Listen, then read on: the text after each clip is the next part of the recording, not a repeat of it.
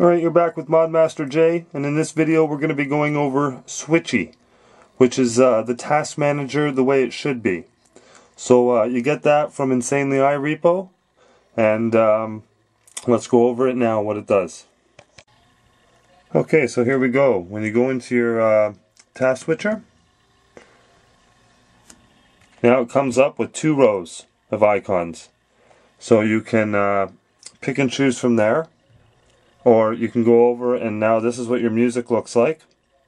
And then you can go over one more and you have the choice of going to your settings or clearing all the apps at once. So we have all the apps open. We tap on clear apps and the brightness as well, brightness rocker. So we'll clear apps and we just cleared apps right on the fly.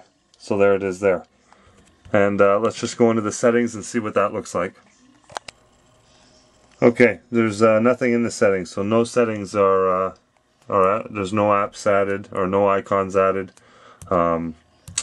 It just goes in and just installs, so there's no settings for it. So again, it gives you 2 rows. You can clear apps right away, and that's Switchy. So thanks for watching the video. Please like and subscribe to the video. This is Modmaster Jay, out.